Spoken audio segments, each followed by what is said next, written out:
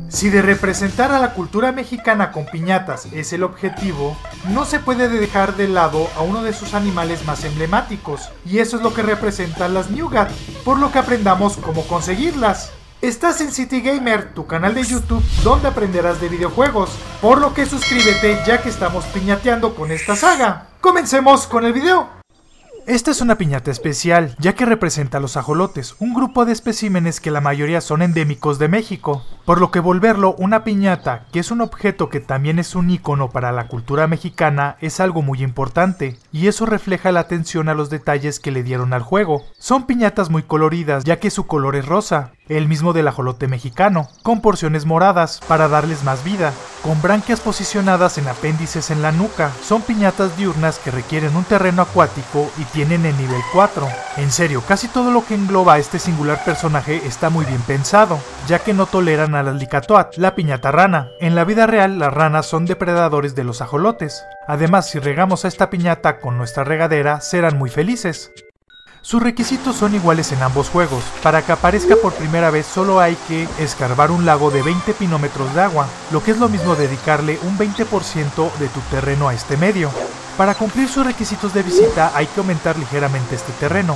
Debe de abarcar unos 30 pinómetros de agua o un 3% y tener un berro, una planta muy especial, ya que solo puede sembrarse en las orillas de los lagos.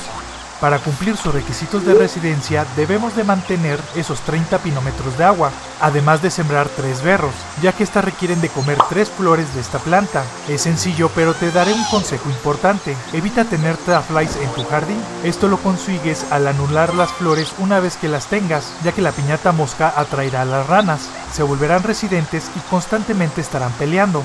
Para cumplir sus requisitos de romance es sencillo, debes de mantener esos 30 pinómetros de agua, además debe de comerse una rainsand, la piñata hormiga. Ya que la tengamos y haya comido su suculento bocado, debemos de construir su casa. Cuesta unas 550 monedas de chocolate y tarda unos 40 segundos en hacerse.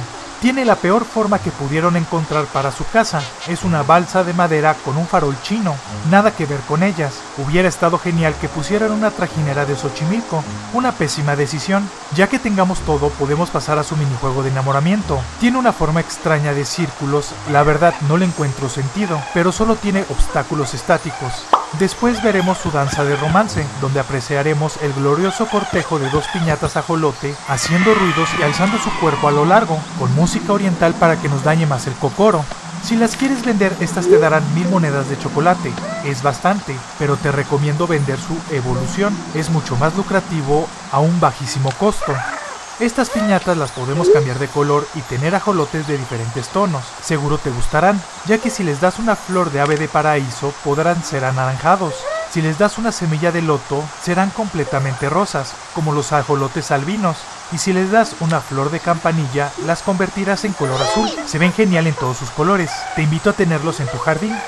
En Trouble in the Paradise aprenderán trucos al comer ciertas cosas. Si se comen una Tafly, la piñata mosca, estas se inclinarán hacia un lado para dar un salto horizontal, la verdad muy chafa. Y si se comen una Flutterscotch, la piñata mariposa, que no importa el color de esta, nuestra piñata ajolote sacará unas botas de hule y comenzará a zapatear, muy parecidas a las del juego Banjo-Kazooie. Ten paciencia porque estas piñatas son voladoras y cuestan trabajo seleccionarlas.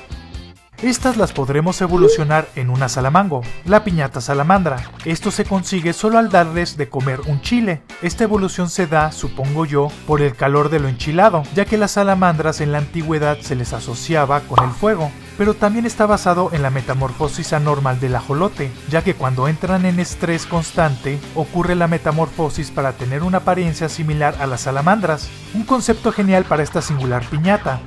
Esta es requerida por varias piñatas en diferentes eventos. Las Bashicle, la piñata tejón, la requiere para volverse residentes. Las Juicy Goose, la piñata ganso, para su romance. Y las piñatas de la secuela como las Pingum, la piñata pingüino, al comerlas las volverá tuya. Y la Parmadillo, la piñata armadillo, la requiere para volverse residentes, siendo un eslabón importante para la cadena alimenticia de papel maché. Un animal endémico de México y que lo representaron casi en su totalidad. Lástima que su casa no tenga ninguna temática asociada. Esas son las newtgat y cómo tenerlas. Si te gustó el video, aquí podrás ver nuestra reseña de Viva Piñata Clásico. En esta parte aparecerá nuestro último video publicado. Suscríbete para seguir piñateando y pásate a mi canal City Animal, donde conocerás animales reales. Nos vemos en un próximo video.